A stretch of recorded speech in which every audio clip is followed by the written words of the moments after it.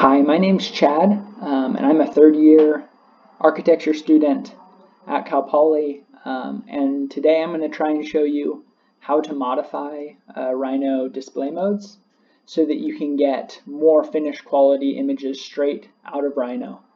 Now, I'm really not meaning this to be a substitute for V-Ray or more formalized rendering techniques or other graphical things, but I think it's just another good tool to have in your tool belt to quickly export images that could show your project in a better light than a Rhino screenshot, but happen just as quickly.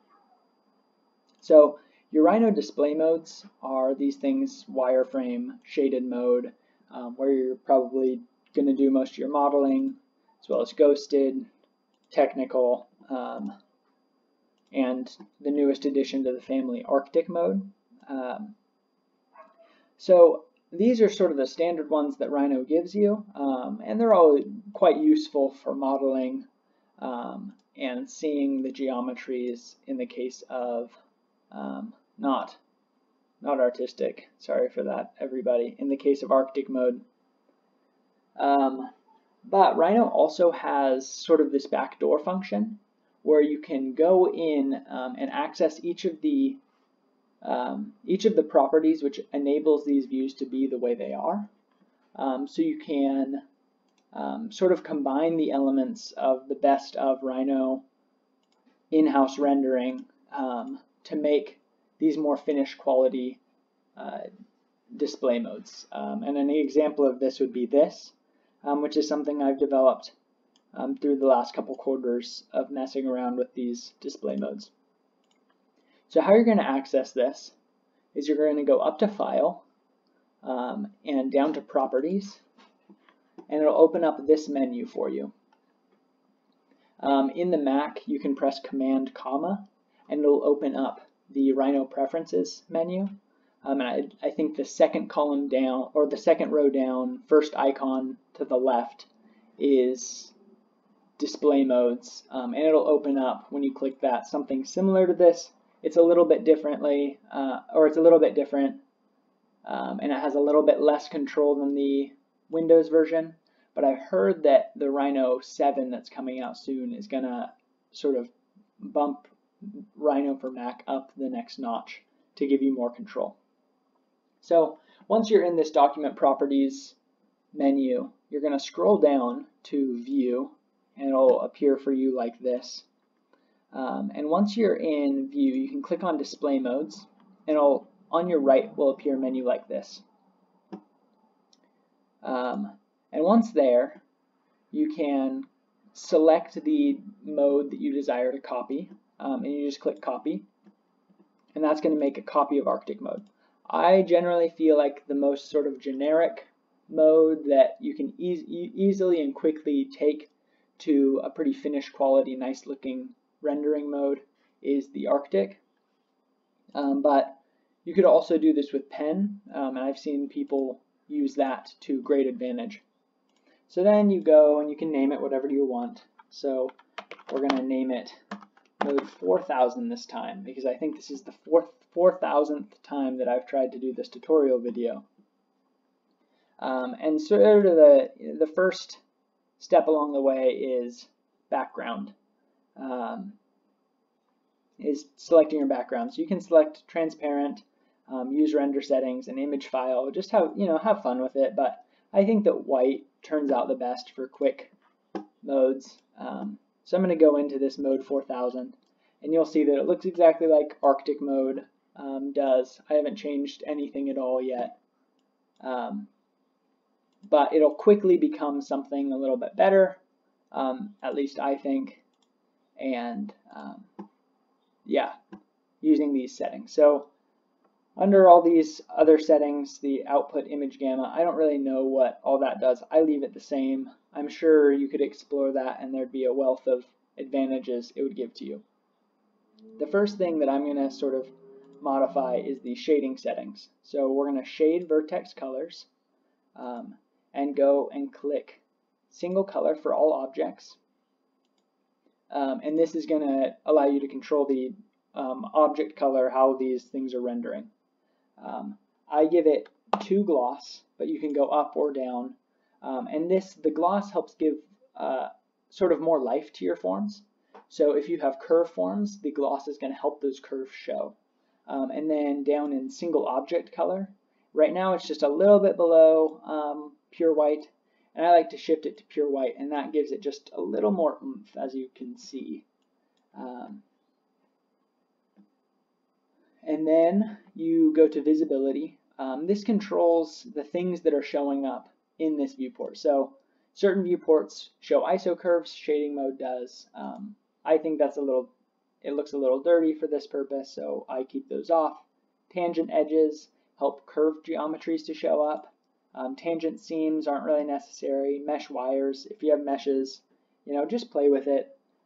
For my purposes, I'm going to leave text on, clipping planes on, curves and tangent edges. And then under surface edge settings, and this is pretty important, you're going to click in there and type in 1.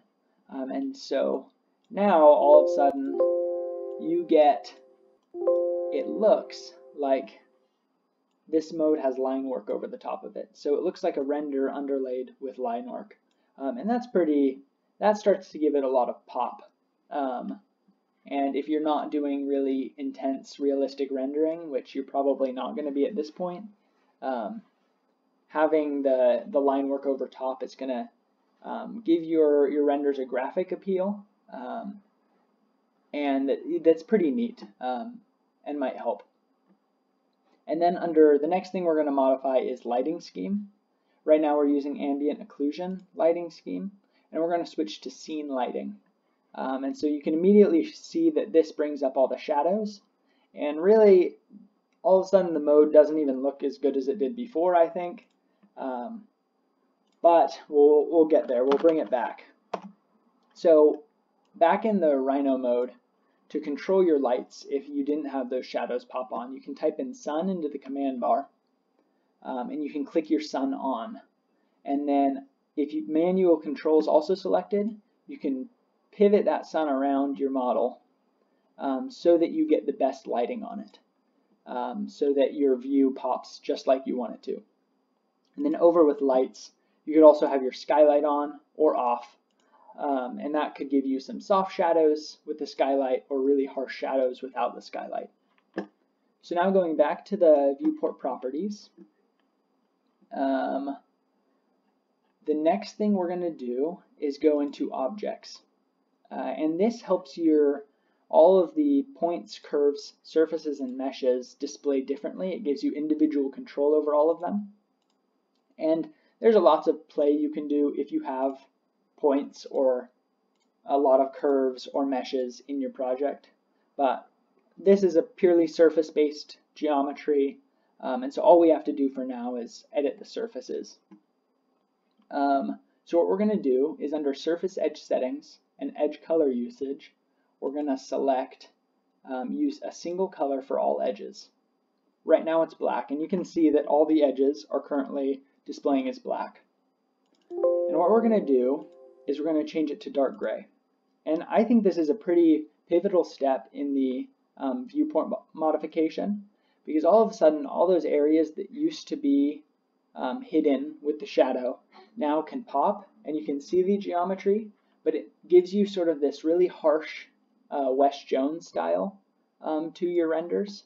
And that's sort of cool, this matte shadows thing, if you like that kind of thing, I guess. And the final step, although within each of these there's all sorts of things that can be done, but the final step to getting it where you might want it to get is the shadow settings.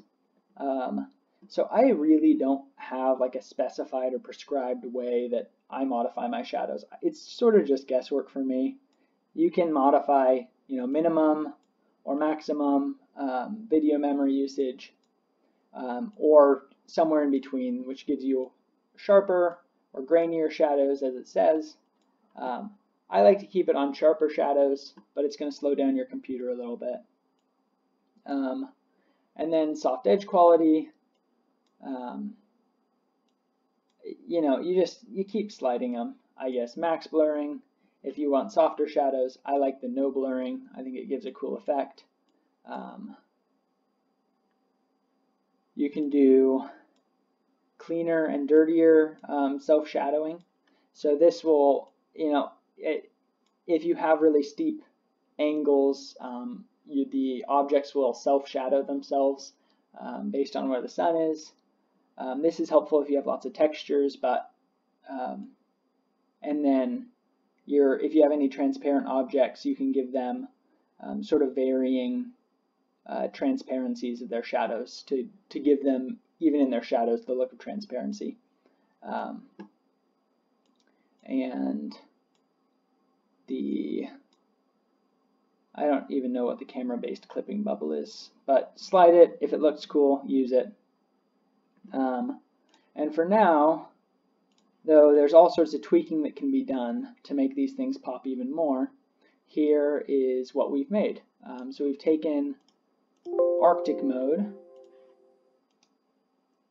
straight, looking like this. It's a little bit dull, a little bit flat. And all of a sudden we've made it into something that looks like this. And with a little bit more massaging, you can get it like this, but you can see that it's pretty much the same. Or you could do other things. Here's one that I think looks a little bit cool. Here's another one that I think looks cool. And each of them is just a subtle variation on the next. But we'll go back to the one that we've made, mode 4000. And now the critical step for exporting is typing in your command bar view capture to file. And when you do this, it will pop up a little thing, view capture settings. And you'll probably keep your current view, but you can cycle through any of your views. You can select if you want different background options. I like to have transparent background clicked on, and then you can change your resolution so that if you're printing it out larger, it's going to display better, won't be pixelated, or if it's smaller, it'll take less load on your computer. But changing the scale will increase the line weights. So maybe that's something you want to balance. If you're printing something out really big and you have scale at 1, your line weights might come out a little bit too thin with that edge thickness of 1. Scaling it up to 2 changes that edge thickness to 2. And you can change all of these settings. So I'll just bump it up to 3, giving me 4038 by 2301 pixels for the image, and I'll click OK. And then in the file saving, I will save it as a PNG, giving it a clear background, and I'll name it Review 01.